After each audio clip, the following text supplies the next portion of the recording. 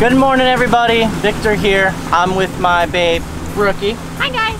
From Brook Outdoors. If you guys don't know her, I'll have her channel linked below.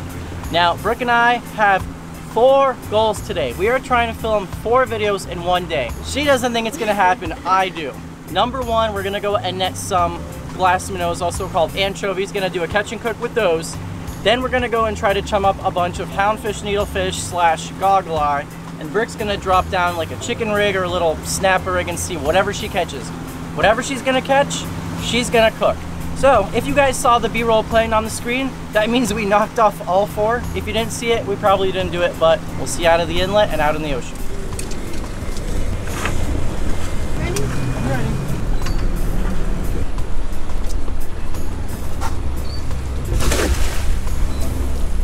Should be it. Should be one and done. Oh yeah. Oh yeah, we got him. Ready?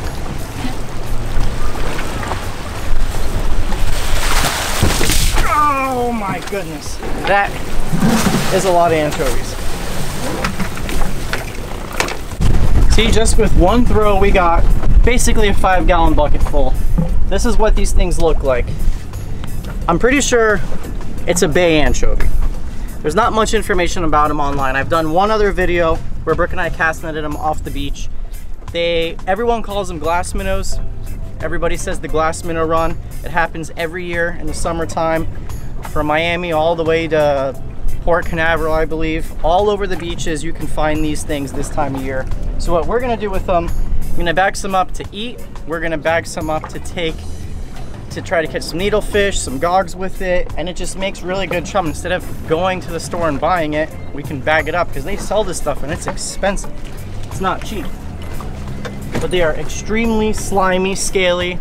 I am going to show you guys how to process these because you have to remove all the scales and stuff. We're going to give them a nice little slurry, remove all the scales. So I'm going to go ahead, get to bagging.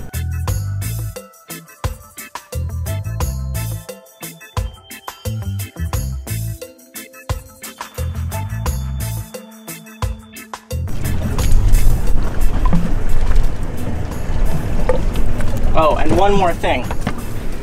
So the last time I filmed a glass minnow video, I did not have a glass minnow net. In all of those hundreds and hundreds of baits that we just cast netted, this is what you call a gilled bait. Is when their little heads poking out of the net like that. That's because the mesh is too big, just big enough to where they can get out, but they can't escape fully, and that's not good. The last time I did this, the entire net was a Christmas tree. Brook and I spent like, what, an hour trying to get it out? It was insane. So that's why these nets are really expensive. Like this net was almost 300 bucks because it has tiny little mesh, 3/16 inch mesh, so they have to use that much more material to make these nets, and that's why they're so expensive. And they're hard to come by too. Not a lot of tackle shops carry them. So Brook and I came in already, cleaned up all the minnows, and I really wanted to get underwater and show you guys exactly what the glass minnows are all about, because it is pretty incredible the amount of fish and life that surround the school. So hopefully they're still there. I don't see where they would have gone, but I'm gonna go underwater with the GoPro, get some cool shots for you guys.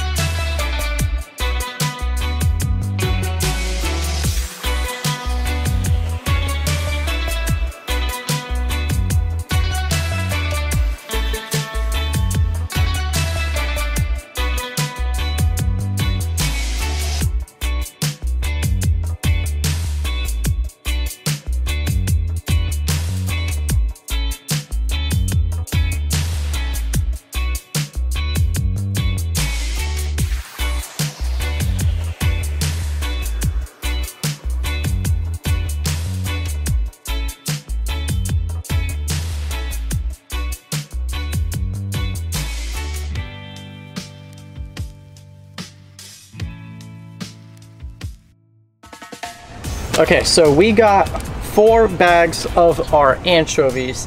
I'm only gonna cook up 1 bag at the very most. And this is the way that I've cleaned them in the past, and it worked out good for us. You take a few, put them in a colander, right? So let's put about that many in a colander. We're gonna put this in our bag because you do not want these to spoil. That would be bad. So last time I did this, I picked apart every single head and gut. I'm not doing this time. Everybody said it's nonsense, it's not needed. So this time we're leaving the heads and guts on. These fish are so small that I think that's the customary way to eat it. So you got your colander, you got a hose. Now, I'm just gonna kind of toss them around in here with the hose and kind of move them around. And what I'm trying to do here, what I'm trying to do with this is, you see all that kind of like sudsy stuff, and my hands are going to be covered in scales after this. Scales are what you're trying to knock off. If there's any little bits of seaweed, where we netted them, there was a lot of seaweed and it's kind of inevitable to get in the net. So I'm just kind of filtering them, cleaning them. But one of the main things that I'm trying to do is get rid of all those scales. And hopefully, when this water runs through here and it's all nice and clear, you guys will see all the scales at the bottom of the bucket. So I don't want to be too aggressive because these guys are very fragile. Like, look, I can rip them apart just like that. You don't want to be too aggressive. But look at this. They look all nice and clean and innocent, but look at that. That is the water that I filtered out of there. That is straight muck. It is gross. It's not even brown or gray. It just looks like filth. So we're gonna do this. We're gonna get rid of it. And I'm gonna keep doing this until the water in the bucket is clear and until I'm comfortable enough to where I think that they're gonna be safe to eat and also just pleasant to eat. You don't wanna fry them up or eat them when that water's all nasty like that. So this is the second round, and you can see it's already getting clearer, but it's still really dirty. If you guys look in the water, you see all that little shimmering and glitter? That's all tiny little baby scales that we're knocking off. And I think that's why they're such a good bait fish, is because things just see them from a mile away and they look like a little disco ball underwater. But Brook's canal is literally covered in scales right now. So we've repeated that process about 3 times now, and Brook had a good idea. She got a little bucket of water, the colander. Crystal clear. Let's see what happens. Oh boy, we still need more. You know, we might be overthinking it, but this is only the second time I've ever done it, so you want a nice clean product, especially if you're serving it to friends and family. You don't want to freak them out with a dirty little anchovy, you know?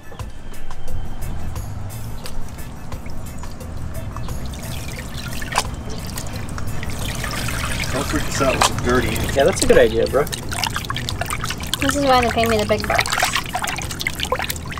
You excited to eat some saltwater french fries? Absolutely.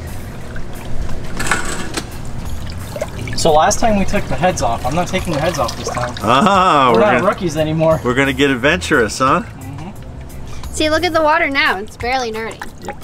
We got a clean Ziploc bag we're gonna put them in.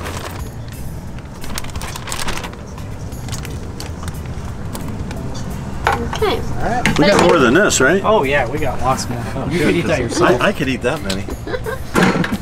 Okay, I wanted to show you guys the difference of a before and after in case you want to do this yourself. This is unprocessed, uncleaned. They still have all their scales on them. This is all cleaned. They kind of firm up when they hit that fresh water.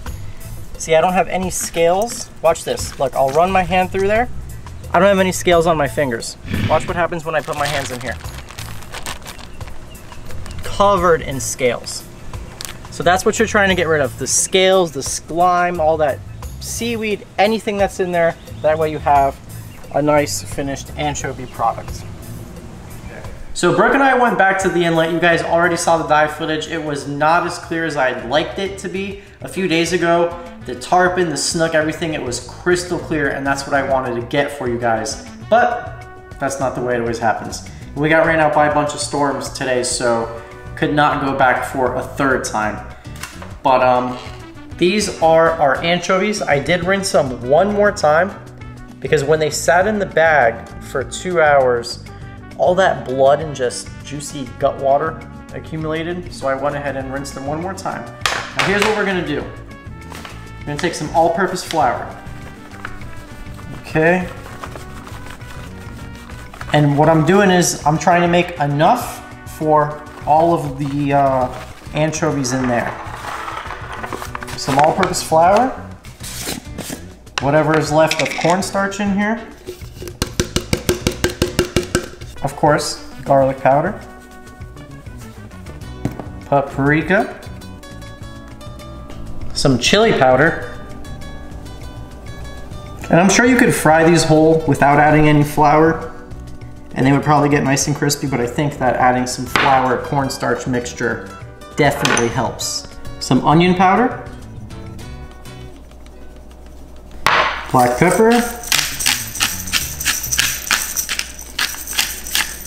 salt, and we're gonna hit them with another salt bath one more time, right as they come out of the fryer. We put the lid on.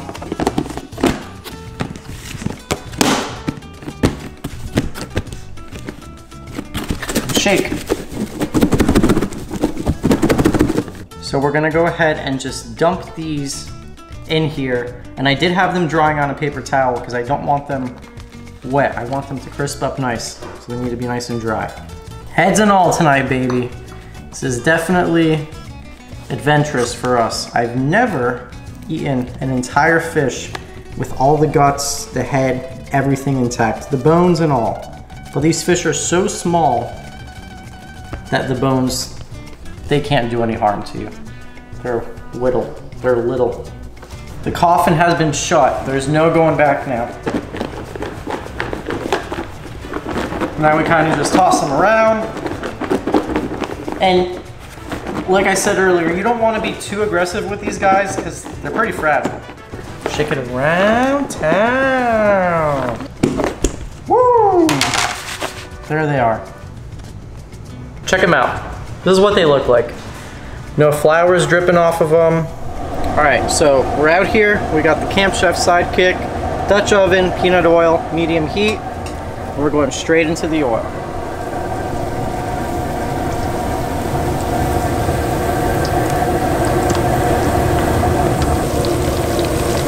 And I like to move them around a little bit, otherwise they clump up together.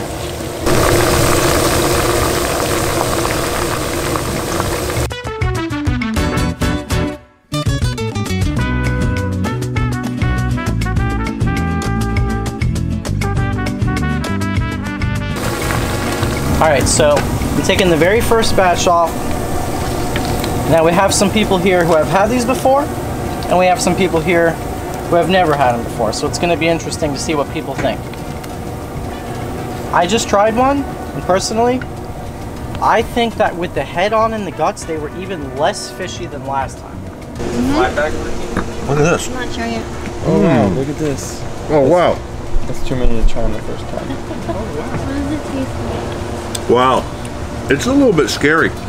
The first time we had them, they didn't have heads on them. And that was not scary at all. No. This time, Will you eat the whole Fries. thing? The whole thing. this time you're eating the eyeballs and the heads. And They're really seasoned, so, and they have flour, so they're. Try it, Gabby. Oh man. Try one, pull it apart, pull it apart. yeah, don't go for a chunk. Here, if you want, start off with the sauce. This is like a ranch. This is like a chipotle ranch, and this is like a chili, lime, scallion, cilantro sauce. Oh, it's not bad. No. You like it? You do? Yeah. There we go. Yeah. Yeah. Check it out, guys. Last time we had no dipping sauces, no lemon, nothing. This time we have a little buttermilk ranch chipotle, and then a lime, cilantro, chili sauce. Dig in. Dig in. Salt. Candace, what do you think? That's what they're missing. That's what they're missing is salt. Yeah. They look like little lizards. You can taste the fish more this time. We forgot to salt them. It's a sin with seafood. You gotta salt your seafood. Look at that. It's delicious. It really is. The heads, not fishy whatsoever. The guts, not fishy whatsoever. No bone. I mean, there's bone in there, but you guys see, I just devoured a ball of them, and they How about you, Deb?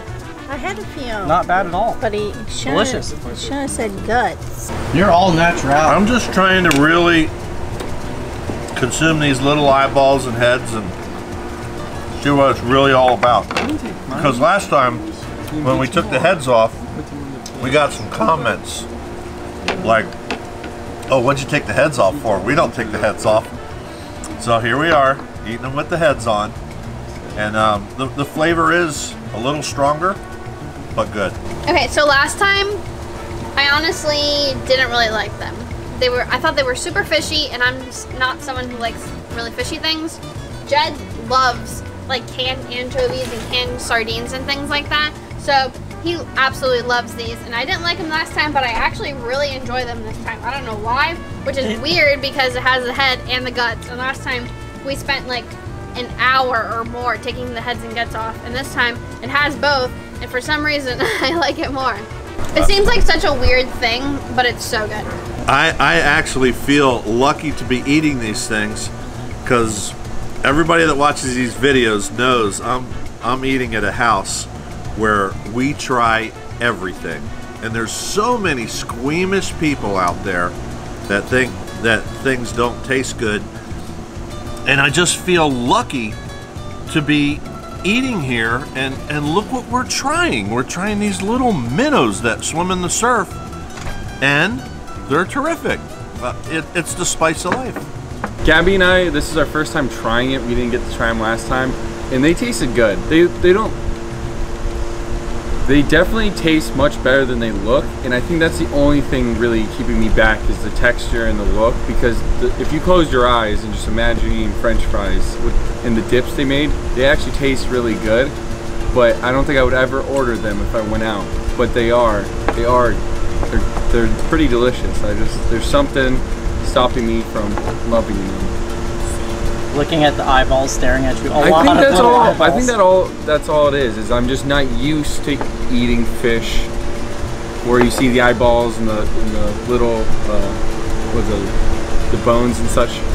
So I think that's the only thing, because they don't taste that bad. I think I just have to get more used to it or something. I know you love them. I love these things. They're like candy. I wish we could get them year round. I do like them. They're really good. They just aren't my favorite, but they're like a French fry. I would eat them again. So the last time we had these was basically a year ago, because the minnow run comes around once a year. And I feel like I've also changed a lot in my mindset in the last like couple years, and even more in this last like year. You guys always see us do like trash fish, catch and cook videos. So I've tried a lot of trash fish that people would normally think are bad, and they've been absolutely delicious. So I don't know if it also was in my head last time that I just thought it was gross and weird.